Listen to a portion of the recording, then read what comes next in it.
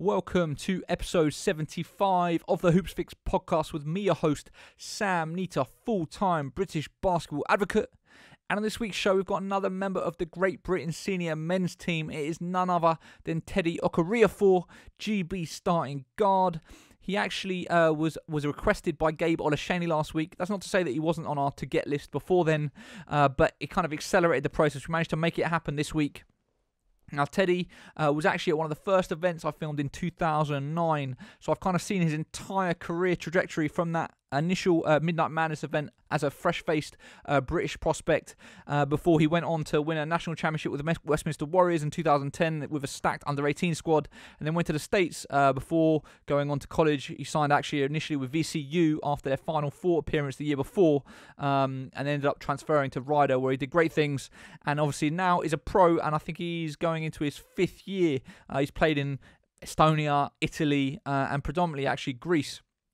And I think, as you'll hear in this podcast, there is a chance we may see him back in the BBL. Well, not back, but back in the UK in the BBL this season, which would just be huge for the domestic game. So it's a super enjoyable conversation. Great to talk about his career and everything he has experienced so far. But before we get into the show, please take 2 seconds to check out our Patreon account, patreon.com/HOOPSFIX, or there's a link in the description. From there, you can sign up to give us a monthly or an annual contribution of as much or as little as you like to help support the work that we're doing. This takes up a lot of our time. It does cost money, and we are coming direct to you, our audience, to help us grow this thing, to help support us, to help us make it as big as possible and help grow the British basketball media landscape. So please go and check it out, patreon.com/hoopsfix. As always, if you're watching on YouTube, let me know in the comments what you think about what Teddy had to say. If you want to reach out to me on any social media platform, it's at Hoopsfix, or you can hit me up on my email address, sam@hoopsfix.com. I reply to every single one. The only other thing to say, as always, there's a few visual internet problems. Audio is absolutely fine, but the actual video on YouTube, it gets a little bit pixelated at times. We did drop the call a few times. We had to restart it, but it's generally fine. I think it's good enough, but it's not ideal. So I just thought I'd give you a warning. Anyway, that's enough from me. Here is this week's show with GB guard Teddy Okereafor.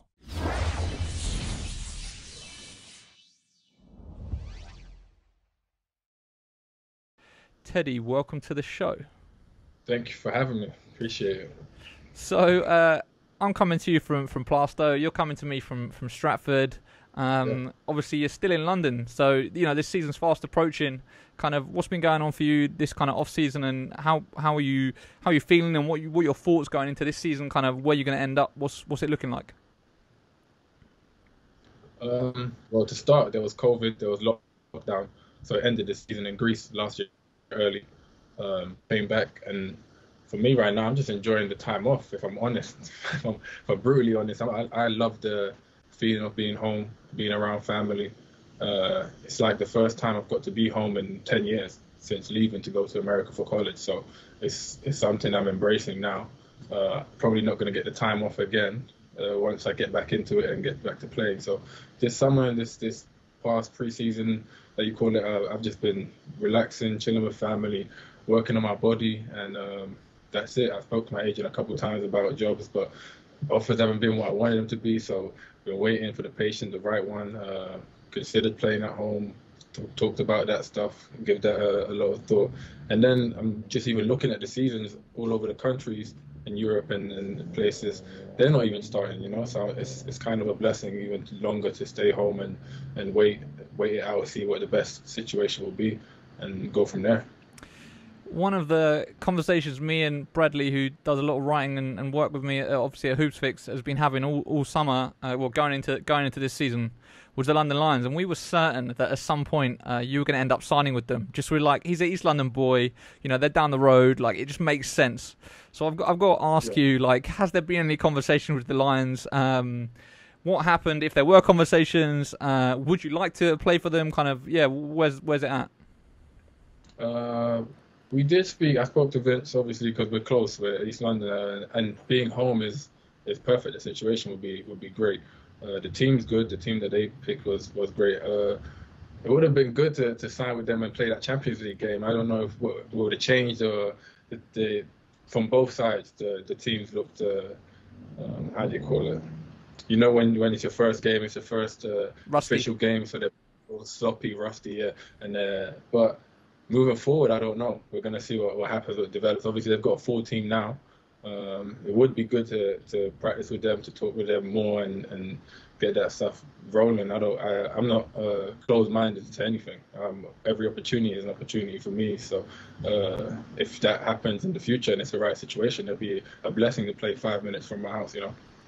Yeah, you know, you've spoken there about how much you're enjoying sort of being home and having a time off, and having the considerations of potentially playing in the BBL. Like, kind of, how do you feel about, you know, taking that step? We've seen a lot of guys in the last few years that normally probably would be playing in Europe sort of make the step to come home, strengthen the BBL. Seen a lot of GB guys kind of in the league. Yeah, like, sort of where do you see it fitting in with you? Like, how do you feel about it? Do you think it's something that we could see this season? Well, to start with, I think the BBL deserves more respect than it gets. I think there's a big miseducation from a perspective where you just don't know enough about the people in it and where they've come from. Because I've said for the past couple of years now that these guys that play in the BBL could easily play in Europe, easily play in the first, second division, and they come home because they want to be home, not because they can't play. You know, they're talented. Justin Robertson, you've got all these guys, Ogo, whoever, name goes, the list goes on. You know, so I think from that perspective, like, the league is competitive, the league is good. It's somewhere that is only going to get better. It is getting better. For me personally, coming home, I think would be. It makes sense too. It makes sense to build in a place that you started from. This season, I think, again, it'll be up to my agent and if the situation is correct. I think it doesn't take much for the situation to be correct either, because it's a desirable place when you're from that place, you know. So it makes it easier when you're from where you want to play, and and you get to see it in other countries when you play in Greece or Italy, and their home players are sometimes the better players, or they start and all this stuff. So it makes no difference from when you're playing at home or where you're playing, because competition is going to be good. So this year, I think it's a possibility. I know a lot of teams have signed their guys, but the league hasn't started, so we still got time. I know there's Americans coming in and out, foreigners coming in and out, but they're just waiting around. So we'll just see what happens when the league actually starts and what happens. Last year, there was a team that I spoke to late about trying to make the playoffs, or that was in the playoffs. I don't know if I should give the name away, but it was close, and it was pretty close to getting done, where I think the team would have thrived if I got there, and the playoffs would have been a reachable goal, or whatever would have happened, you know. But coming home this year, I'm waiting for the season to actually have some sort of direction, and then we'll go from there. Yeah, I mean, yeah, this season is very much up in the air. From what I can gather, speaking to various people, it seems like at the moment everything is based on whether or not the government's going to provide some type of financial support. And I know a lot of teams are waiting on sort of filling out the rest of their rosters and announcing other signings and stuff and bringing guys in when they know what the situation financially is going to be from the government side, because, well, as we've heard multiple times, without fans the league's not viable, and if that's the way that it's got to be for the next 6 months, which is what Boris Johnson seems to be saying and the government seems to be saying, then it puts the league in a very difficult situation without the help. So yeah, but exciting times. Like, it would be amazing to have you back. You got to be able to tell us who the team was last year, because I mean, obviously it's done now. Like, it's not a big deal, surely. What was the team? I think it was Cheshire. It was Cheshire I was talking with about making. Maybe around Cheshire. That's where Ben Motford plays. Shout out to Ben. That's my guy. Yeah. Yeah, me and him would have some damage over there, but yeah, that would have been a good situation had it gone through. So wow. Just shout me. We'll see what happens. It's exciting times for the league, man. I do feel like it's kind of that's what makes this whole COVID thing even more devastating, because it does feel like the league is just starting to get to that point where, of course, you know, there's still a lot of work to be done. Like, everyone that's around it is the first to admit that. But, you know, with all the sort of the talent that's coming home and playing in the league, I do feel more people are talking about it than has been in previous years past. and there is just generally more interest. And there's rumored TV deal on the table potentially that's coming, like a multi-year deal, which again would potentially catapult things, to new heights. So yeah, it's exciting times. Do you feel like, I know of course you've been abroad for what 10 years or so, but I know you're back a lot, and when you are back, especially in the summers, you're very much in the scene. You're at the runs, you're turning up at events, you're kind of on the ground, so to speak. From what you've seen, like, do you feel things have sort of been pushing forward, or kind of do you feel they're stale? Like, kind of, yeah. What are your thoughts on it? I think they're definitely being pushed forward. I think some teams are taking the lead in pushing it more on the social media front, where they've got better campaigns, so they're more like seen and recognized. But when it comes to summertime, I'm always with the same guys that are playing in the league, and it gets better every year. And that's the people that I personally train against, measure myself against in the summertime, when you have runs, when you have Hoopsfix classics and stuff like that. That's who's playing. It's the best players from the league and everybody else, whatever, So it's definitely got better. It's definitely improving, and the overall popularity of the sport around London, or that I know, I can only speak for London, is getting bigger, and everybody's talking about the finals or this, and it corresponds now to the league here and wanting to see more basketball here. So yeah, it's definitely getting better, I think. It's big. Hopefully we can have that breakthrough that everyone is waiting for. So just before we kind of go way back into the archives and talk about the early days and sort of your start in basketball, just quickly on the sort of lockdown stuff, kind of this summer, you mentioned it, but you're spending time with family, seeing family. Like, have you had a chance to work out a lot? Like, how has it been with sort of access to gym or working out and finding somewhere to play? Like, kind of, what's your situation? When did you actually get back to London? How long have you been here? And kind of, what's your summer basketball-wise been like? I got back in like May, June. Summer was I think it was I don't remember a lot, but it was a struggle. Getting into the gym still is a struggle. That's the biggest problem we have in England and for basketball players as athletes. Period. That's what I think is one of the biggest setbacks for us, because we can't get into the gym anytime. With other sports, you can do whatever, and then other sports are even prioritized above us, when the participation numbers that I've seen personally are through the roof when it comes to basketball. So that's a struggle. But in terms of for me personally, I've just been working on mobility, stuff like getting strength right, and just making my body relax first, or like decompress the last 10 years before it starts to build up again. Because like I said, it's the only opportunity I've ever got where I could spend this much time off, knowing that everybody's got time off, kind of thing, without losing the edge of playing and working out. But when I've got access to the gym, I'm in the gym, I'm working out, but just off the camera, Do you have do you have a gym that you've got regular access to, like around Stratford at all, or is it really like that much of a struggle? For basketball or lifting? For basketball. In Stratford, no. In Stratford, no. I've worked out a couple times with Brian Naguru. He's a good guy coming up, definitely, with Cola and access to their schools. But that's the biggest facility we can get. Just schools that are open, and some gyms, UEL sometimes, just through my mum and NASA. But otherwise, no gym access. And even some schools are just saying no. But then you got the COVID and the lockdown, so maybe that's all come into one. I don't want to just blame the gyms and say that they'll hate us, but what goes on and how hard it is to get into the gym. For sure. Like, I always say to people, especially like sometimes, Americans or Europeans will ask me about kind of what the barriers are and stuff. And I say, you would not believe, every summer I will get GB guys hitting me up being like, I need somewhere to work out. Can you get access to a gym? Do you know somewhere where I can play? And it's the same for everyone. It's just like, we're talking about guys that are representing their country at the highest level, going to European championships or whatever. They come back in the summer and they can't even find somewhere to play. Like, it's mad to me. Like, mad. Yeah.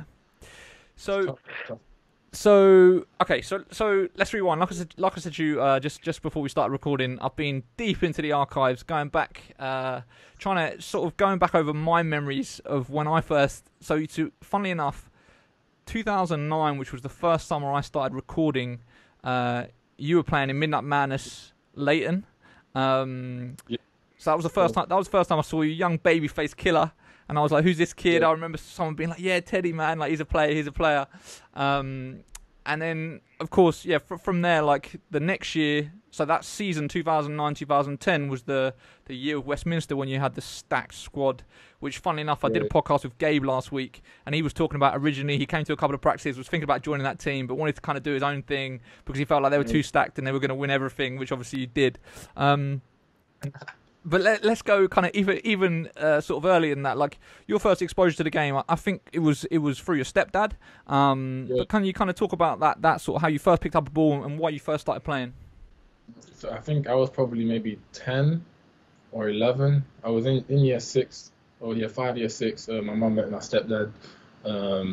He played basketball, coached, and obviously I have an older brother, Anthony. Shout out Anthony. He started playing. So younger brothers just do what older brothers does. So I just copied what he was doing. And he's 2 years older than me, I would go practice with him at East London Royals. So I practiced there, didn't play a lot, obviously, just ran around like a little kid on the court, stuff like that. Then got into it when I became like 12, 13 and moved to year 7 and realized that I'd been playing with older players already. So it was not easier, but I was like a step ahead kind of, So I started taking it really seriously when I recognized that, I can be good at this. And then I think it was perfect timing because that's when you came out. That's when Midnight Madness started. That's when all these things started to evolve, and I was just like the year before, almost coming into these things, and with my own kind of way of playing and our own age group kind of thing. So that's where it started, and then from there it just took off. At what point do you think the switch flipped from you're loving it and it's fun, but now this is like a serious thing and this is what you're spending all your time doing? I think it might have been again around 13, 14. I remember Steve Bucknell had a camp at Crystal Palace that led into like the Den camp, the first one I went to, and it was around there when I first got to get outside the East London shell, the London shell, and see other players from other places in the country, and then measure myself against them. And it was like, okay, I can be good. There's nothing stopping me from being one of these, I don't know, better players or whatever, And when you're in London and East London, you form such a bond with the older players kind of thing where they promote you more. And they're like, oh, this is little Teddy. He's nice, whatever. So you just buy into that hype, and then you believe in yourself more, and then you work more and stuff. So then I started going to, I played one season under 13s with East London Royals, and then the next year I played under 15s with Hackney White Heat, with Helio, with Ryan Martin, with David Oladuj, with Iliandro. Didn't play a minute. I sat on the bench. Me and my guy, we sat on the bench. But the whole year it was rough. I was traveling from Stratford. Well, after school, I'd come back home, get on the train, go Turnpike Lane, get on the bus, go practice with these lot, and it was like the coach was Ben Smart. Sometimes Richard Ferguson would come in, coach, and so it was tough. It wasn't like soft. It was in there beating each other up, talking, trash, junk, everything. So then when we came back and the next year under 15s, it was like I was playing my own age group. Coming from a year where I didn't play and played with a year above, it was like, okay, I can really play now because that age group wasn't really seeing me much. And that's just how it went from there. And then it went into the England trial under 15, under 16, and getting cut and being, I don't know, big pissed about that. Who cut you? Who cut me? You want the names? Huh? I think it was Simon Fisher. Simon Fisher. Okay. I didn't want to name drop, but you asked, didn't it? So, but I think I made it to like the last 14, and then it was the last cut, so it was the last 12, and then they went off, and then it was like, oh man, I was like, man, screw this, whatever. You have that young mindset, where it's like, oh, whatever, blah blah, and then the next, I think it was under 18s. Was it under 18s? Yeah, under 18s came back, but it was a different mindset, a different approach of like, yo, there's no way you're even considering cutting me. And the trial went exactly like that for me. I came in there with the mindset of I'm not even playing around, and you're not even going to think about cutting me because these guys aren't better. We're just gonna go at it like that, and that's how it happened, and that's how we played. So that's what happened. I'm trying to. You're 1992 born, right? Yeah. So who are the other 92s, kind of the top players of your generation? Because the thing is, I can think of 91s, a bunch of top 91s come to mind, a bunch of 93s come to mind, but then when I think of 92s, it's like, Who was there? Connor Washington was 92 as well, right? I think. Yeah, but I don't remember. I don't know where he was back then. I don't remember him back then. Obviously now he's around. He's great. Yeah. And shout out to Connor. 92 back then. I think it was me. Maybe I remember Rima Lascelles and Devon was the point guard. Us three were the point guards then. I don't really remember other. I remember Calvin from Sheffield. I think maybe he was 92 or 93. Lefty. Calvin. Remember him? I can't think who that is. You know. He was nice. He was nice. Who else? 92s. I don't actually know a lot of 92s. I'm born November, so I'm born right at the end. Right. Like if I would 2 more months, I would have been 93. So yeah. Oh, I don't know where I fall, but. So in the, so you were playing with Hackney, and then did you play with NASA at some point as well? Because the club set up around that point. Yeah, that was like a local league thing. My mum set up a club. She ran the under 13, 14, but I never played for like the junior program. I was already too old. And then under 16s, I think I played like a local league on a Sunday. I think it was. It was like every Sunday, and it was like in Britannia or something in Hackney. I remember playing against Ovi one year. Ovi played. I don't know if you know. Ovi played that one for Barnet Bulldogs. We would play, and it was just like, I don't know. It was more fun, that league, but playing with my brother, obviously playing for my mum, it was like a dope experience, opportunity, and something you get to look back and reflect on. What was Ovi like? Because I tell you, when Ovi come back that summer of 2010 after he'd been in the States, and I remember everyone saying, like, before he went to the States, like, he wasn't good. Like, he wasn't known as a player. Like, there was no, like, real recognition of him as being, like, this real talent. And then he came back and everyone was like, I cannot believe how much he's improved. Like, what are your memories of him in that Britannia local league? I'll go back a little bit. So my stepdad used to coach at Barnet Bulldogs when he first started coaching, before he moved over to, like, come and coach with the Royals. And I'm realizing now it's more like I don't know, internship or what you would call it nowadays, So I knew him from way back, and another guy named who was my guy who I met in Denkamp. But Obi was more chill, more reserved, and he didn't get so much attention, but he used it kind of to fuel him. He's like he'll keep it in his head more like, okay, I remember in 4 years when I got to play you. He's like that. He's not like okay, I'm not going to say anything, I'm not going to cry about it kind of thing. We'll see when I'll just disappear, go work, and then come back and we'll play. And that's it. So that's how he is. But off the court, he's like normal. He's chilled, plays video games 24/7, and he's like regular guy, Yeah. So what made you decide to then go to Westminster? Because again, that's, living in Stratford, it's not the closest, is it? Yeah.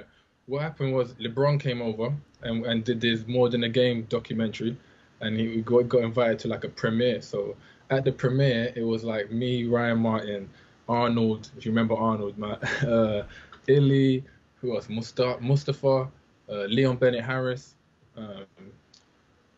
Kieran from Hackney White Heat, David Oladuge, all these players, and I was sitting around watching, and we all played for different clubs, and it was like a Warriors thing, so you can blame me if you want. And I just looked at Jackson and Norman, and I was like, yo, why do we keep taking these different London teams and going up? Because I remember going up to Final Fours and losing to like Manchester Magic, losing to like Sheffield Sharks, losing. I was like, yo, we got the best kind of players in London. Let's just bring them on one team and then see what happens. So I sold the idea to Ryan, sold the idea to a couple other people, and they were like, yeah, let's do it kind of thing. And then we did it. And it was a great year. I just wish we recorded it. Wish we had a documentary or something on that year. That would have been amazing. Do you know what, that season? Like, I was so new on the scene, but I had conversations with Jackson, I think, and Narmo about potentially doing a documentary, like, and following all season, because they were kind of like, look, this team's gonna be stacked. Like, obviously after the hype of Midnight Madness was crazy that summer. Yeah.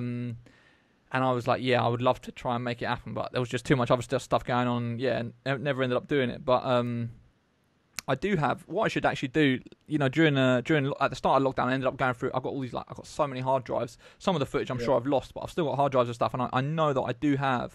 I'm pretty sure I've got the final. That year, which I should put up as raw highlights or whatever, because you had a pretty big game in the final. You didn't get MVP, did you? But I'm pretty sure you had a pretty solid game, nah? Yeah. And Biscuit was on that team. I know you know Biscuit from Stratford too. He was on that team. Yeah, That yeah. team was stacked. But yeah, the finals was good. It was I think it was us and Reading. Reading beat us the only game of the season in the cup. Don't know That's how they did right. it. Yeah, yeah. Don't know how they did it. But they had Adam Thosby and Mm, Kofi Josephs, right? Were their two main guys who obviously gone on to professional yeah. careers themselves. Yeah, go on. Yeah, but a secret story that me and Jackson know is that when we was like for me to get to America, we was emailing schools like regular stuff, like hey, we got a kid, he wants to go to the school, highlight tape. They were asking for, and Adam Thosby had uploaded the full game of the finals onto YouTube, I think, if I'm correct, and then the coach would watch the YouTube clip and see that, and then that's how I ended up getting the look to go to America. So it wasn't even a direct thing through me. It was like he had uploaded it, Jackson and I were doing emails, and then he managed to link it to this and this. So it was pretty. Yeah. Do you still talk to a lot of those Westminster teammates from that season? Yeah, I talk to pretty much everybody still. Yeah. If it's through social media, or if I'm close to them in person, Ryan, I'm close to Ovi, I'm close to Biscuit, I'm close to everybody else is a little further, but we talk all the time on social media. So yeah, it was a great season, great team. Yeah, great memories. Like I hold that season so close to my heart because it was the first one really that I was really in it. Just those memories. I can't believe it was so long ago now. Like the time has just flown. And then to see all you guys, who obviously I remember as teenagers, with all these dreams, and now kind of representing the Great Britain senior team and doing your thing professionally. Like it's kind of it's amazing. So the move to the States, like kind of you knew even before that season, like you knew, I feel like from quite a young age that that's what you wanted to do. You wanted to go to the USA. Obviously that move come about. You ended up going to Virginia, right? Was it Christchurch, the name of your school? Yeah. High School. Yeah. How did you find that sort of transition from the UK to the US? For me, honestly, the transition was kind of easy. Like growing up in London, you have this mindset of like you just gotta make it with whatever you can make it with. And then when I got there, I realized these guys are like, there's a hype to go over there and it puts this cloud in your head that they're miles ahead, which sometimes they are in terms of facilities or resources or access to gyms.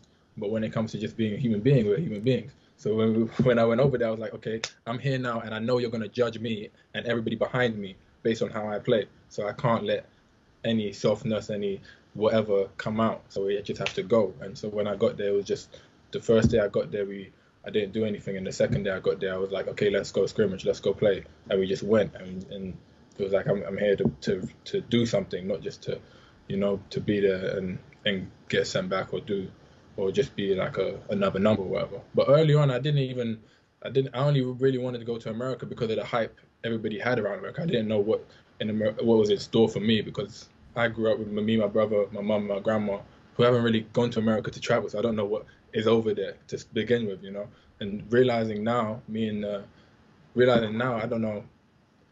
There's different opportunities now. There's different avenues to go through. There's junior programs in Europe and stuff like that, which have benefits or plus and minuses on both sides. But the America transition was, for me, kind of easy. It was just fitting in and doing what you do like every day here. Did your lifestyle change a lot in terms of suddenly having access to a gym all the time, being able to work out a lot more and stuff like that? Yeah, that did. When I got there, the coach let me like wake up early and just go to the gym, because we stayed on campus. So I had a dorm, and the dorm was like across the street from the gym. He'd either give me the keys or leave the fire exit door like open at night, so I could just come in there at 7 in the morning and shoot before we had to do like breakfast and roll call and all these weird things they do over there in their prep school and stuff. So that was cool. And then after school, you live at school, so you live at the gym. It's like you can just go there whenever you want. You can get 5 people play 3-on-3, play 5-on-5, whatever you want. So that access was life changing pretty much. How was it culturally? Culturally, they're similar. Apart from the accents, the food they eat, they're similar in terms of what they like. The music, the way they play the game. I think in London we play very more athletic. We use athleticism a lot too. So we run up and down and jump high or whatever. Even though I'm not that kind of player, I just fit in more mentally, and that if you give me them tools, I could use them pretty well. So culturally, it was pretty cool, and it was a learning experience to learn a different culture, because I went from Virginia to New Jersey, which was two different mini cultures within the same macrocosm, whatever you want to call it, in the States. Had you had any interest from US colleges before you went for your year in your prep high school year? While I was still here? Yeah. No. I didn't know anything about it. This was just me, Jackson. I had a conversation with Lloyd a couple times about even potentially looking into going to Europe early before going to America, and what the benefits and all this stuff. Just conversations like every kid should have, because you should have as much information as you can so you can make the best decision, you know. But in terms of offers or interests, even, no, nothing. I went to Christchurch, but I did go to an AAU tournament. Not a tournament. I went to a tryout with Bill Williams, who is like one of the big AAU teams over there. And after that tryout, I had some interest from colleges. Just to jump back quickly, because you mentioned Lloyd, did you do a year, 2 years, or 2 years at Barking Abbey as well? Yeah, I did 1 year at Barking Abbey. So right, yeah, because that's the other early footage I have, was when Barking Abbey hosted the EuroLeague Junior tournament. Yeah. Which obviously Barking Abbey had like a couple pretty impressive games, and I remember you having some pretty decent outings as well. That was a good thing. I think like Kim Key's junior team was there. I think maybe like a Spanish team. It was a good team. Maccabi was there. Yeah. Like one of the Italian powerhouses were there. Like it was the teams were stacked. Like that was the EuroLeague Junior tournament. I think we might have came third, if I remember. Yeah, I know you did way better than everyone expected. Yeah, it was good. No, we did good. But yeah, after that, it was like, what are you gonna do? And it was like, come back for another year, go to States. But this is even without having offers from the States. The Christchurch thing happened on a whim, and it happened like within a month time. It was like, okay, we applied to, because what happened, Midnight Madness, we went to schools out there. Remember, the winners get to go to America and stuff. So we went to like 5-6 different schools, and the money they were asking to pay, it was like a partial scholarship thing. But I just couldn't afford it. My mum doesn't have that kind of money, or didn't have that kind of money, so we couldn't go there, you know. But the schools and the facilities we saw were amazing. Came home, tried to figure out what I was going to do the next year, but obviously school was going to start soon. I think this was like August times, July times, and that's when the whole video with Adam Dosby and Jackson doing all the emails and helping me get to Christchurch. So yeah, on the court, your year at Christchurch was pretty successful. You ended up being conference player of the year, right? I think. Yeah, Prep League player, I think. Prep League player of the year. Had pretty good numbers, and you're being recruited by some pretty decent schools as well. Kind of like, what's your memory of the recruiting process? Who was the first school to kind of show an interest, and kind of like how were you approaching the whole situation? For me, it was brand new. I didn't have really no information on what happened for recruiting players as a process at all. So I just played the games, went to AU tryouts, and then teams or my coach would have coaches come to the school when we worked out. So when we did like 5-on-5 or 3-on-3, he'd have the local colleges come, and like VCU's, Elon came, Davidson came. Georgetown came. Who else? I don't know, some decent schools. And VCU was the first school to offer me a scholarship, which I didn't even know was the difference between somebody offering you and showing interest. You know, you're just out there kind of thing, which was dope. And then I think I don't know if that was the year they went on the Final Four run too. Yeah. You know, and then, but yeah. So that was the recruiting process. I was just sitting there. I took a visit to VCU, an official visit. I took an unofficial visit to UVA. Their facilities were crazy. But VCU was I don't know. It was a great experience for me there. After the Final Four run and the official visit I had, I was like, I'm coming there. Like, it doesn't matter what happened, I'm coming there. What was it in particular that sold you on VCU? It was the energy, the guys they had, and the way they played, like the defense they played, it wasn't so much the defense, it was just the intensity they played it with. And they played with intensity 24/7. Like for the workouts when we had practice from the start was full court man to man from the first time the ball we checked up to the end of practice. It was never like half court, which you got tired, but you ended up being way better and stuff, you know. Did you feel like when you started at college, did you feel like it was a big step up from the high school level? Yeah, definitely. It's almost like a well, it is pretty much a professional league without the players getting paid, you know. So and then you have so many more fans. I think our stadium had like 7,000 fans coming to the games. So I don't know, you're 17, 18 years old, you don't really expect that. And then you're coming from a different country, you don't even know anything about that in comparison to here when you're playing in the junior level under 13s, unless you go to a Final Four or something, you know. So that was a huge step, something that was a shock at the start. Probably it had to do with some reason why I transferred too, because it was like a lot to take in, especially their style of play, playing time, opportunity, thinking long term, past graduating and stuff. So it was a shock, but still made it somehow. One of the things I read actually was that you were being recruited by a couple of big ACC schools as well, but then it was like you originally were meant to do. Were you originally meant to do another year at high school, but you ended up leaving a year early or not doing the prep, what would have been a prep year because of what exactly happened there? Eligibility rules here, they say when you graduate here at 16, that's your graduation date, versus America's compulsory to finish what would be your junior or senior year, which would be sixth form over there, which makes you graduate at 18. So the only way to move that is to do a year or 2 years of A levels or whatever they have now, you know. So I did the first year, which moved my graduation date to 17 years old, and then what would have been the prep year if I took it ended up being my 18-year-old year. Okay. So when I did that and I played that season, they were projecting me to come back for another prep school year and then go to college. And then that's where the Georgetowns and the not Wake Forest, Clemson, yeah, Virginia as well. Was at a game. Coach K was at a game with Mike. He was recruiting Mike Benninger. He had already offered Mike Benninger. I think it was against Richmond, and we played. And I had like 20, and he was like, "Okay, who's this kid? I'm gonna have my assistant follow him." And then what happened? The summer finished, and it was like I did the NCAA clearinghouse stuff, and they were like, "Yo, you have to leave right now." And it was like, "Well, what's gonna happen?" So I called Shaq Smart, and I was like, "Yo, I have to leave now." And he was like, "We'll offer you now too. Come." And I was like, "Okay, I'm out." And that's how that happened.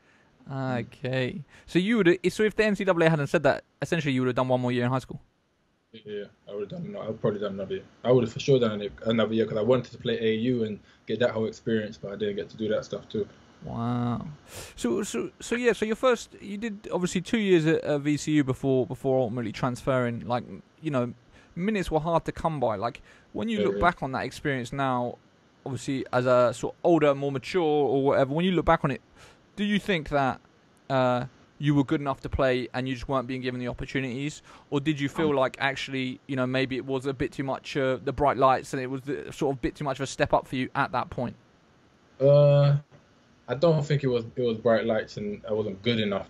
I think maybe looking back on it right now, I didn't earn it enough. I didn't put enough work in. I'll be honest to say that. I know the guys around me were in the gym. We're talking about Troy Daniels, one of the best shooters in the league. You know, Travion Graham in the NBA, Briante Weber, been in and out of the NBA, been EuroLeague, everything. So, you know, these guys is in the gym all the time. I'm a kid coming from England, Stratford, with no idea what it's like to be in a different country. I ain't got my parents with me. I ain't got my big brother with me. I'm over there having fun, playing basketball. Everything is like whatever, you know. So from that perspective, that's what made me not ready as much. Not as much as, it's too big of a stage, because we transferred, we played Kansas, we played Michigan State, and there was no, the level wasn't something that I was like scared of or couldn't match, you know. Just in terms of work and work ethic, I didn't have that back then at that time, and that's what stopped me from getting those minutes, which ultimately made me transfer. What do you think ended up changing your work ethic and kind of gave you the kick up the butt that you needed to make you realise, okay, like if I'm going to make this my career and this is what I want to do, like I need to change what I'm doing? Just the realization that you're not playing, and you're going to a game where there's 7,000 people and you're not playing. You're sitting down. That realization after a while is like, okay, you can't do this much longer. Something needs to change, and you can't keep doing the same thing and expecting it to. So get in the gym, and that's what happened. So with the switch, it was first coming to Ryder, which is considered maybe a lower school in terms of conferences. It was like upholding the standard of VCU first, that I come from here, I need to play like this all the time, which even those kids at those schools were in the gym working as hard because they wanted to be at these schools and had the opportunity sometimes to transfer or get recruited up to go to and leave and go to these schools. So it's coming there, playing, working, and just being in the gym, knowing that, okay, this is the opportunity now to be like a bigger fish in a smaller pond kind of thing. So make the most of it, kind of. Do you remember the conversation that you had with the coaching staff of VCU to tell them that you wanted to transfer? I think it was after the tournament. We got smoked by Michigan, and it was like this just isn't working kind of thing. I think it was like a mutual thing. Really? Like they knew kind of like, okay, this kid, if he doesn't change this, it's not going to work this way. So the best way to do it is like, oh, he wants to go, okay, we'll let him do his thing kind of thing. It was like a smooth transition, but it's like perfectly fine. The relationship is great. I still go there in the summertime, and I still go in the gym, and I still use the facilities, still get a couple of t-shirts and stuff. I'm still like, I'm still in there, It's still like a family unit. It's just what was best for both parties kind of thing. Was there any part of you that sort of thought twice about transferring because you had to sit out a year? Yeah, that year really like sucked, if I'm honest, because the people we had on that team that year, we could have won the conference, and it was me and another guy who sat out, Matt Lopez, who was like a 7-footer, and it was like, if we had the full team that year, for sure, I think we would have won the conference. But the year that I sat out, I just used it as a year for growth and working, because at VCU, it was like not a tendency, but guys always redshirted or sat out, and then you can see how much they worked, because they did our practice, and then they would practice when we wasn't practicing, or they would do extra stuff because they wasn't playing. On game days, they would work out like a real intense workout, as if it was preseason for the whole year, So that's how I approached that year of sitting out, and which was good. And it gave me it was the first time like I got to come home for Christmas, or got to come home for, I don't know, a random summer for a little bit longer and stuff, because I didn't have to do extra stuff because I wasn't playing around. Was there any part of you that ever second guessed the whole basketball thing? Or was it very much like, that this is what you want to do, still you just got to change some of the things about what you're doing? Second guess. I never really second guessed it because it was the only thing I was doing. It was like throwing in the fire, kind of like, you play basketball now, and that's what I do. So that's what kind of like I stuck to. I didn't really expand into going into different avenues and stuff. I did business management in uni and graduated, got a degree, everything. But that was more on a basis of just knowing that the world revolves around business and being able to have communication with all types of people. So that's why I did that avenue. But as a kid, I used to say I want to be a lawyer, or I don't know, random stuff, Yeah, yeah. Mm-hmm. So then when you finally did get on the court, like I think over your first 2 years of VCU, I think you averaged probably less than eight minutes a game, and then straight away, well, after your year redshirting, you want transfer, sitting out, whatever you want to call it. When you did get on the court, all of a sudden, your minutes shot up to 30-ish a game, and you're sort of one of the main players on the team. How did you find that as a transition? Like, was it easy for you to kind of go from having not been utilised and very much being stuck on the bench to then suddenly, having some responsibility and having expectations out of you? Did you find that difficult, or did you find it relatively easy? It wasn't easy, but it was just like this is what you've been waiting for kind of thing. It was like this is the moment it all builds up to now. Now you've taken a year off. Now you've adjusted your mindset. Now you know what you need to do to play. Here's the minutes. Here's the keys the coach gave me, and he said, okay, now play, and we'll run these offenses and show me everything. Show me that you're worth what I did to get you here, and wait the year and everything, And then it's like, for me, personal goal of, okay, prove to everybody back home, to yourself, to whoever, that you can play. And then again, the freedom of like, it's basketball. Like you play this sport, you play this sport. Go and have fun and do what you do. That's it. If you sometimes when you overcomplicate it, you get in your own head. And I've done that even that year during certain games where I'm like, oh, and my coach would say like, oh, come on, man, come on, you're better than this, you're better than that, and the expectation sometimes gets to you, and you just learn. And the next year you hope to develop a little bit, but the transition was just like a more of an excitement of finally I get to play it and I get to do what I want kind of a little bit, you know. Did you find your confidence quickly rising, as time passed, the more games you got under your belt kind of in that role and feeling like, you're looking at your numbers and you're saying, oh, actually, I can do this. Did you feel like your confidence was rising with it and kind of you got better progressively as a result of that? Yeah, I think the confidence first comes from the work that you put in though. I think that was the first year like I was actually in the gym at night past 9 o'clock because we lived on campus, so you can just go to the gym and our coach made sure it was always open. So when I started working more and practices, so for the redshirt year, I'd be on what would be the practice team, and I'd be like I'd play the role of the offensive threat on the other team. So all I got to do was shoot and drive and do whatever I wanted to do. So that built confidence going into the year I was playing. Yeah. And then that's it. Your first call up to the GB Senior Men's Program, that happened whilst you were at Ryder, right? It happened the year before my senior year, I think. 2015, I think. When you got, do you remember when you got that call and what it meant to you? I'm assuming that was something that you'd aspired to for a long time, and then to finally get that call that want you to play for the Great Britain Seniors. How did it make you feel? I don't remember the actual call, but I know the feeling was like whoa, this is like the real deal now kind of thing in terms of national teams, because under 16s, 18s is still kind of just considered junior level, even though there's under 20s that might play up with the men sometimes that come into camp. When you play or when you're trying out with the men, I'm coming in and there's guys, I don't know, 7, 8 years older than me, and they're setting screens and hitting you, and you're like, whoa, I don't do this in college, So that feeling was like it was humbling first of all to get the call and be like, oh wow, I'm in this group, and then it was like an excitement of, okay, I'm in this group. What are you gonna do about it? Who's here? Who could you go up against? And because a lot of these guys I don't get to play against throughout the whole year, only in the summertime. So in an organized setting with GB and stuff. And it was that year we came in with a whole bunch of new people. I think it was me, Rob Gilchrist. I think Gabe was there. I don't know. It was like 5 or 6 people. Drew Sullivan had his like 100th cap that year against New Zealand. It was kind of when the program was in sort of transition.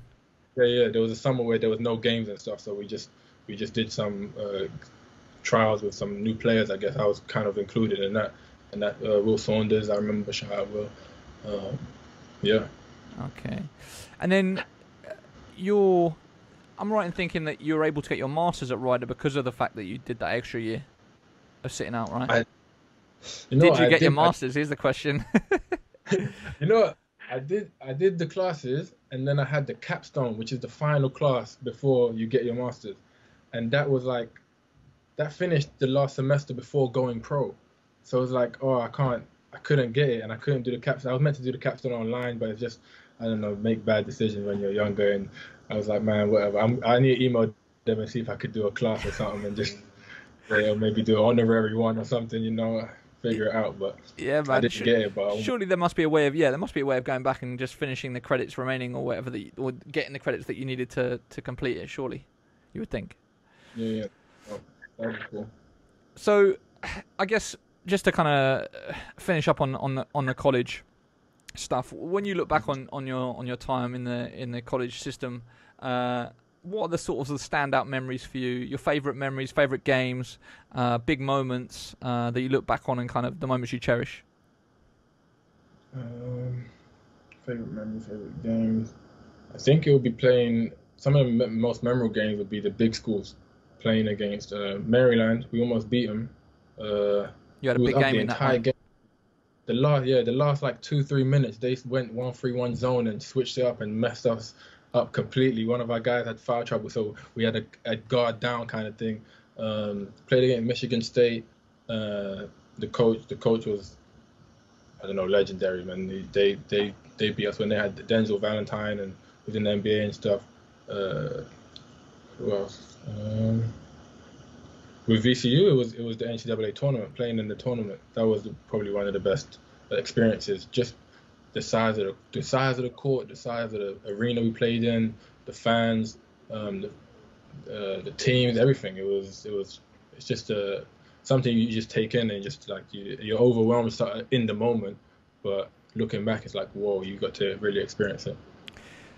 When it came to turning pro, did you feel, like at what point did you know that you had a shot at being a professional basketball player? Like, was it all the way through college, or kind of, was it in your senior year as it started coming to a close, you started realizing, okay, it's time to hire an agent, this is actually going to happen now? Like, yeah, like at what point did it sort of click that you realized this dream of being a professional basketball player is actually going to come to life?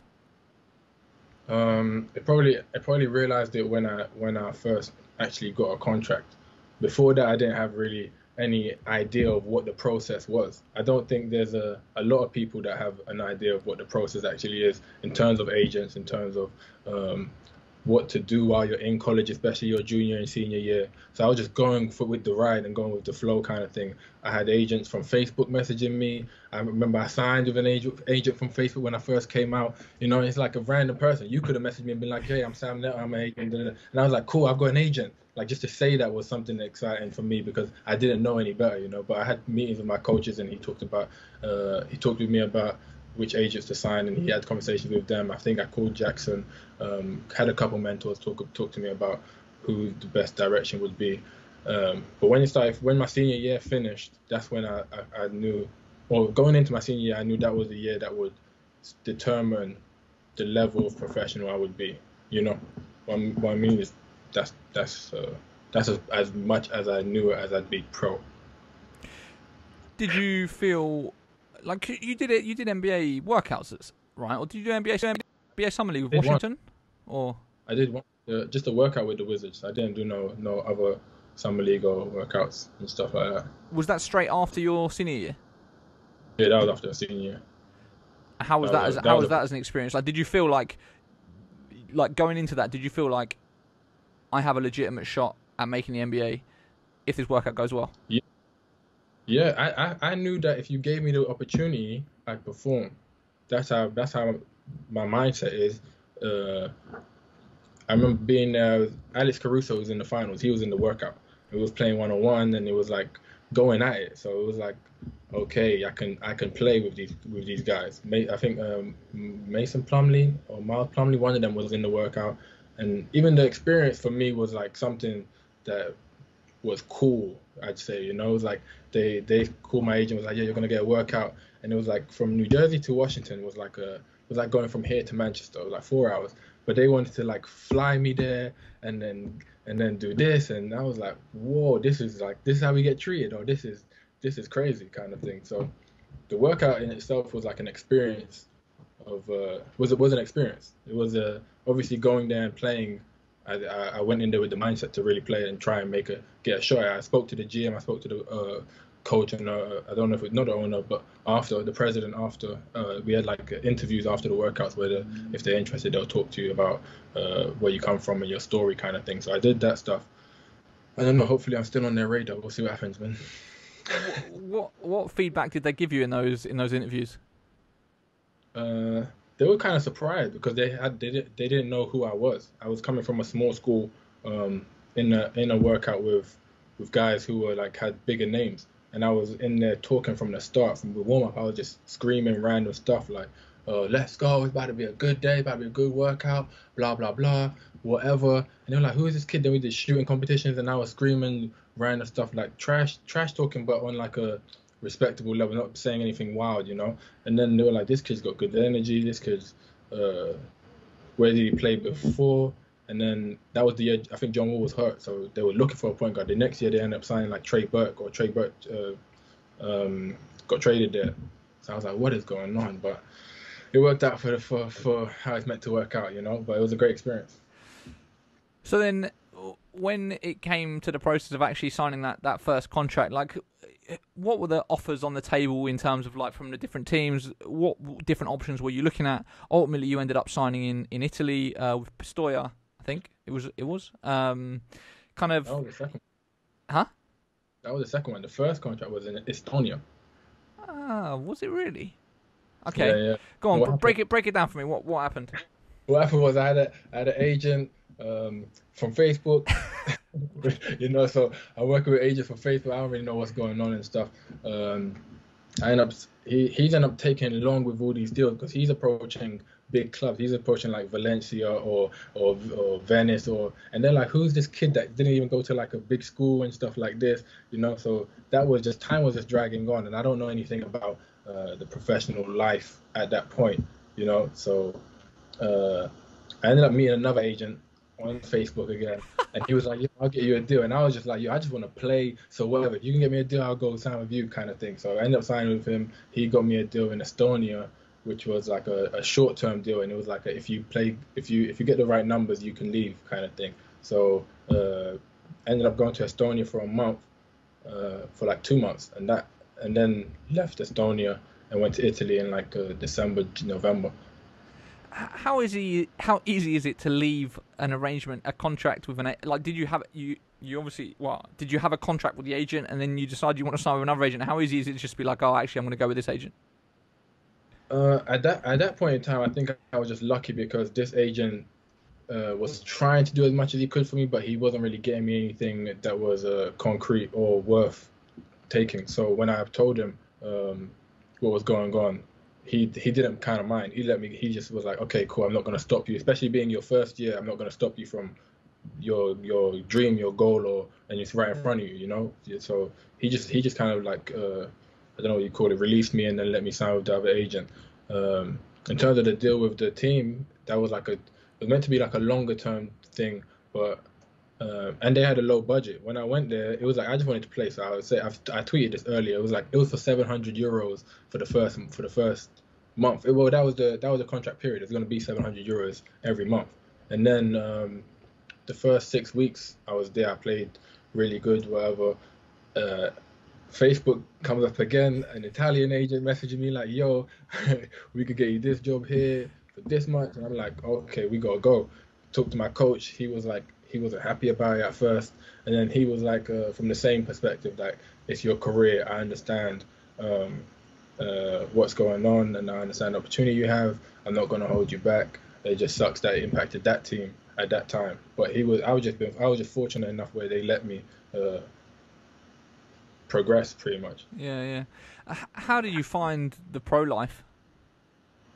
I like it. I like the freedom of the pro life. I like how much you get to do other things and experience other cultures. I like the traveling. One of the biggest downfalls for me is being away from family, being away from home. It's like and missing holidays. That's the biggest thing. You miss birthdays, Christmas, New Year's, I don't know, whatever, any holiday you miss. So that kind of sucks. Apart from that, it's pretty good. Making the transition from college to being a professional, like, what would you say were the biggest changes? Like, of course, I assume part of it is that you all of a sudden don't have to go to class anymore, and you just live in the life. Like, kind of, what were the biggest switches? First is like the food. You have to learn to cook. You have to learn to do stuff for yourself. Before it's like you can go to a cafeteria, you can go canteen, do whatever you want. You got unlimited swipes. You got a coach telling you what time to be at practice, telling you to come rebound, or do extra work, or you've got everything scheduled for you. And then when you become a pro, everything is based on you. If you wake up late, you're fine. If you miss food, like you just ain't got the energy for practice, you might end up like performing bad, end up getting cut in the long term. These things add up over time. So the transition was just being alone, that much alone, because leaving at 17, you're kind of already alone trying to find your way. And then the pro life was just adding extra things where I would have to build myself again in terms of cooking, in terms of time management, in terms of doing laundry, little things to grow up, and then find interests that keep you busy and productive outside of basketball, because you play basketball maybe 2 hours in the morning, maybe straight lift and work out, and then at night you're at practice 2 hours. So what do you do in that meantime? That was the thing for me. But being from Europe, being from London or England, sorry, you get friends that it's easier to travel. Whereas coming from America, it's harder. So my friends' flights would be cheaper, and they'd come out for like a week. My first year in Pistoia, my grandma came and stayed with me for like 3 months because I was like, this doesn't make sense. I don't have nothing else to do. We might as well come and hang out in a different country. So that's what I do with all my friends. I just tell them to come out for like a week, 2 weeks, and that's how I keep the time busy or productive. When your friends' family aren't visiting you, what do you do with the downtime? For them, most of the time it's a vacation or a holiday. For me, it's not. I still have to practice and all this stuff. So in the meantime, I might. It's like them experiencing the culture that I'm experiencing while I'm living there. So we'll just go out to places to eat, or it's a new country. Like I played in Italy, Greece. Those are 2 main countries actually. But my friends have both come to both countries, so they almost say, "Oh, you need to go back to this country next year. You need to do this." And you're like, all right, we'll see, kind of thing. But that's what we do. Just experience the culture, talk to as many people as we can, eat as much of that food as we can, or just to embrace the culture that we're in. When you left Estonia to go to Italy, did you find it was a big step up on the court, like basketball wise? Yeah. They were way more intense again. They were more about they were about winning. They were about results. It's like if you win, it's good. If you lose, somebody's gonna get cut after a couple games, pretty much. That's how the business goes. They're not into, because it's about money now. You're losing somebody money, so that is very cutthroat. And so when I got there, we won the first game, and I remember I remember actually I had 7 points and like 3 assists the first game, the first weekend. And my big man came up to me. He was like, "Yo, bro, you did really good, man. You're gonna stay. That's good, man. We won." And I was like, "What do you mean? Like, were we not meant to win? Like, we were at home. What's going on? And he was like, "I know, but still, man." And I was like, "Okay, cool." But the step up was like from Estonia's league. Italy's considered one of the best top 5 in Europe anyway. So the league was competitive. It was fun. But when we got there, our coach won Coach of the Year. We made the playoffs. It was good. It was fun. That was probably maybe one of my favorite teams. One of my favorite, yeah. What were your like? You kind of ended up. Well, in fact, actually, before we do that, you touched upon it there. Everyone seems to have some crazy stories from Europe. Whether it's coaches going absolutely nuts, people getting sacked for bad performances, pay being withheld. Like, what's your craziest story that you've seen in your time playing on the continent? I don't know. I've had the crazy coaches. To me is more funny because I've always as a point guard, you always relate to your coaches kind of different. Like they trust you like a lot because you're like their extension on the floor, So they don't really get mad so much at me in terms of what I'm doing. It's just watching how mad they get is kind of like, like this guy's really crazy, The coach Pozeko, who was the coach Sassari when they won the Euro Cup, I think. He was one of my coaches when I moved to Italy from Greece halfway through the season, and he was like everybody says he's crazy, but he's like a crazy in a passionate, good kind of crazy way. Like if you're messing up, he's like he just wants to do good so much that like it comes out a little bit crazy. But the delayed payments, that stuff is really crazy to me. I never understand that because we see the same. I say this all the time. We see the same people walk in the gym, and they'll walk right by you and be like, "Yo, what's going on?" So that stuff, that in itself, it's crazy. But I haven't really got no crazy stories like anything wild that's happened. Have you got money that's still owed you by any teams previous? You don't need to name the teams, or have you been paid every paycheck? I've got everything I'm owed right now up to date. Yeah, I'm good.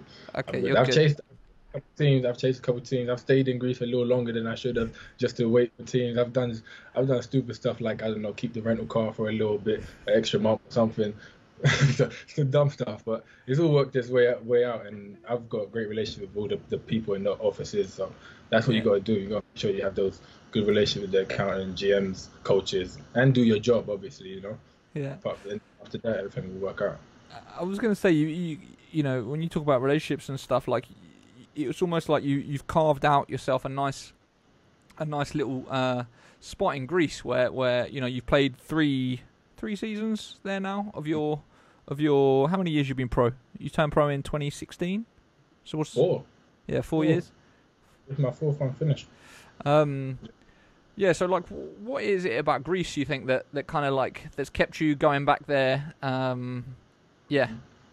So after Pistoia, the coach at Kimi uh, kind of was like, okay, you're gonna come here and play and start, and that was my first opportunity, like break to show the professional world I could play. You know, when you start, it's different from coming off the bench. Uh, as a young player, you know, it's like a privilege kind of thing, and so that was the big choice in going there at the start. And then I left halfway through that year to go to Bologna for like playoffs, um, and then I came back to Greece because I was comfortable with the league. The league was different. It was more. It's not as much up and down, but it's very much 5-on-5, and it's like chess kind of thing. You have to slow down, and there's a lot of pick and roll. There's a lot of post ups. There's a lot of slowed down game, and you have to really know the game, and that's what I liked about it. And then the third year, last year, my coach from the first year in Greece was the coach, so it was like easy to just play with him again. You know, I already knew his system, he knew how I played, and that's what it was. That's why I went back there. So We always hear crazy stories about the fans in Greece. What would you say about the sort of the atmospheres that you've played in?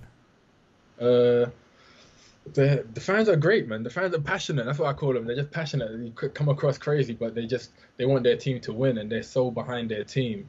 It's kind of crazy because they'll see you on the road or they'll see you on the street going shops, and they're like, "Hey, we gotta win this team. We gotta beat this team." Blah blah.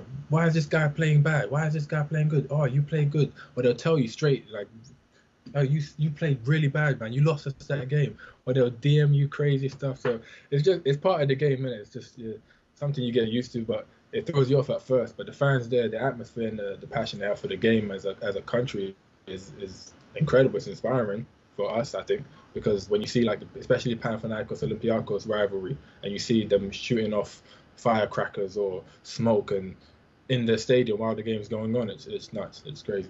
Has a fan ever taken it too far with you in terms of telling you about your own performance, or getting too close, or whatever it might be?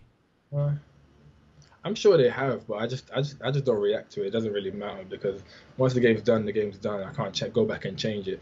Yeah. It's I can only try and improve the next game, and I don't play for that one fan. I play for me first, the team, and then everybody else as a collective.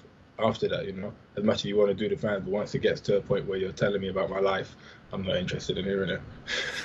Why do you think like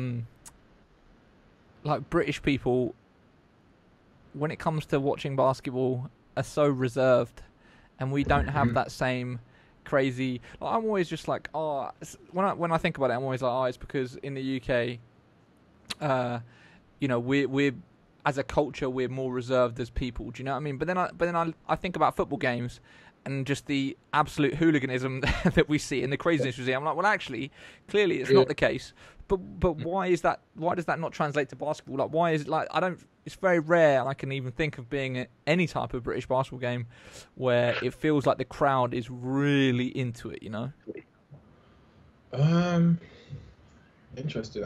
Maybe it's got something to do with being judged. I don't know. Maybe they don't want to jump out there because it's hard right now if you go from a place where it doesn't happen to how's it going to happen. Somebody's got to do the first firecracker, or somebody's got to come in there going crazy, and it's like, who's that going to be, and then how is he going to be looked at, and who's going to follow, and is somebody going to follow? And maybe that's the approach.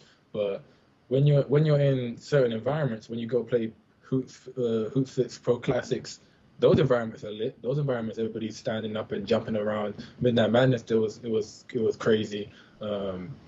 I remember that when we had the dunk contest and everybody was jumping around with the tens and everything. So it's possible. It happens. It just needs to happen on a bigger stage where people that don't. It happens within the basketball community, I'd say. It doesn't happen so much with the fans outside of it.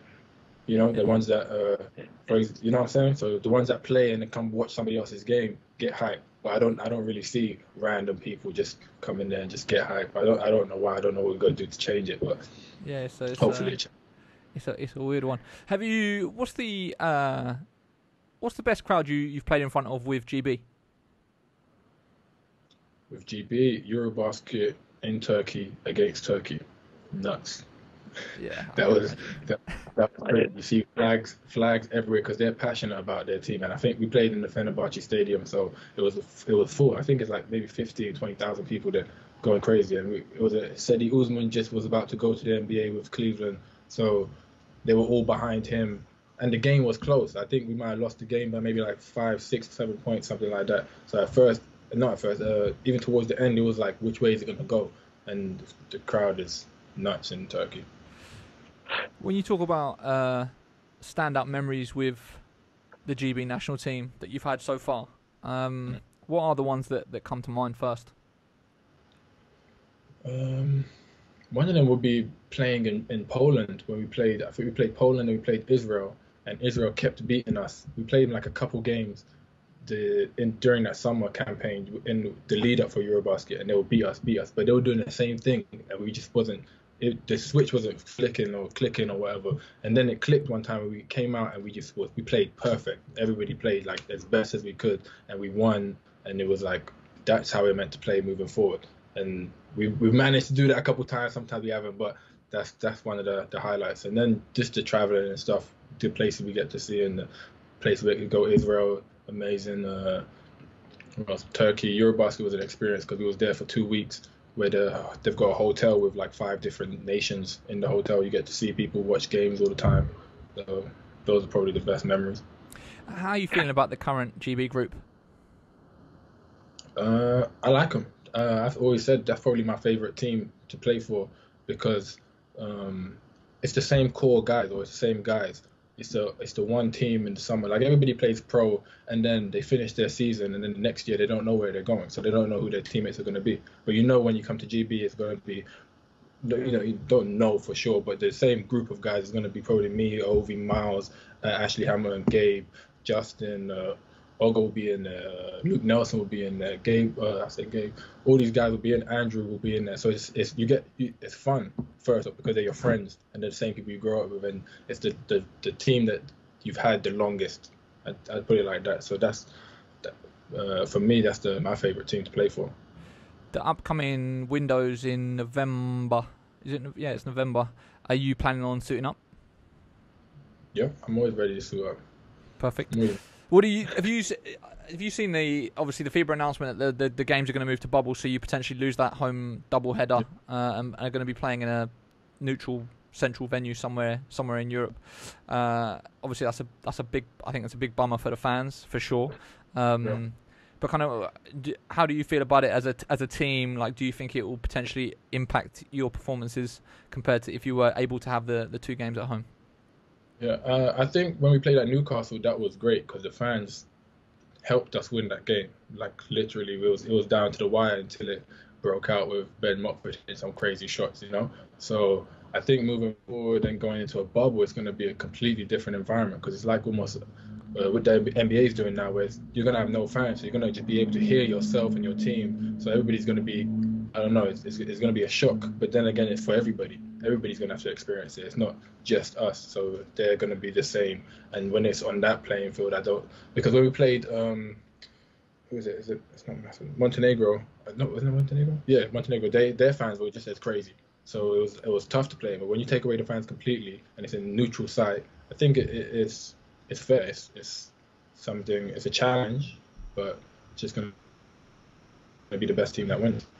How confident are you of qualifying for Eurobasket? I'm confident. I don't go into games thinking we're going to lose. That's never been my mindset. So every game I think we could be played is tough. It's something you have to work for. It's not something you just go in there and say I'm going to win, especially when you don't get the respect from other nations that you think you should get. So that's even a more chip on your shoulder or underdog mentality to come in there and play and try to like stick it to them, not just beat them, but be like, we're here. We're not.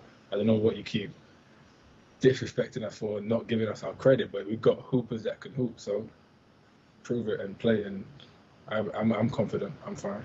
On your journey in the pros, have you ever had players on opposing teams, when they're like talking smack to you or whatever, do they make comments about the fact that you're from England? Yeah, they do that, but for jokes, for banter, they're like, oh, like I might wear my GB t-shirt, and they'll be like, oh, they got basketball in England, and you're like, ha ha ha. you know. But then we would play, we'd just be trash talking back, or I'll say something about their culture back, you know. I say maybe I might say you can't see us in football or something, you know, just something that can then whatever, you know. But yeah. Perfect. Right, let's do some quick fire questions just to wrap up. Okay. Starting with your favourite basketball memory so far. Favorite basketball memory so far.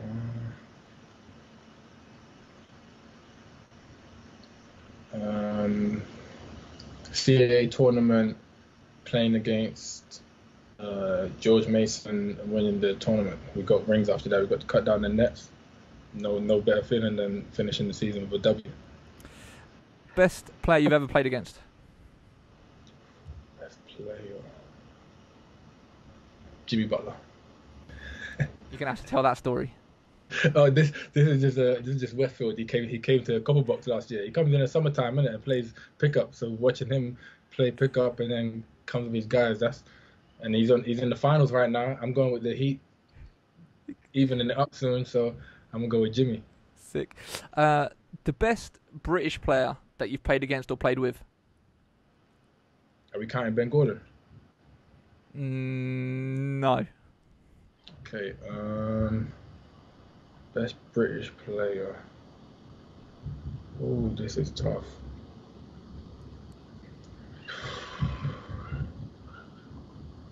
The guards or just only guards? Just it's up to you. Best British player.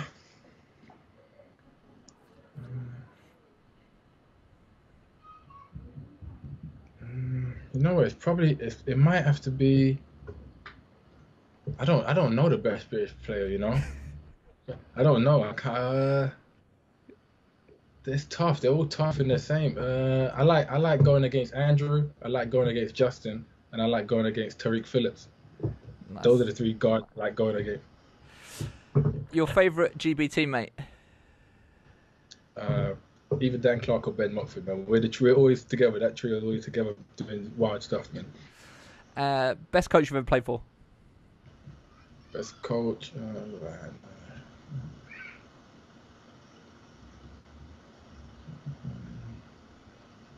Probably Joe Prime. And then rewinding back, so...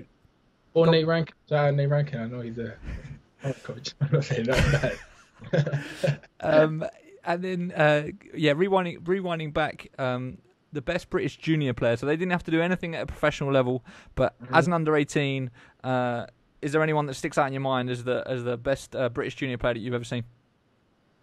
You know who was really crazy? Kalen Raftopoulos. He could shoot from half court when we was coming up. Still now he could shoot. And then, what do you want to achieve in the next, let's say before your career's up, next 5 years? Kind of, if I was to sit down with you in 5 years' time, and we're looking back on your career, what do you want to have achieved in that time? I think the goal is still EuroLeague. I think to get to EuroLeague, to win a championship in A-League and EuroLeague, obviously, if you can, you have to set your goals kind of wild. So EuroLeague. Perfect. That's a perfect place to leave it. Yep. Well, Teddy, thank you so much. It's been an absolute pleasure, despite the internet problems. But we got there in the end, and I look forward to seeing where you sign this year. I hope that it will be closer to me than usual. But we'll see how it all plays out. But yeah, thank you so much, and I'm sure I'll see you very soon. I appreciate it. Thanks for having me.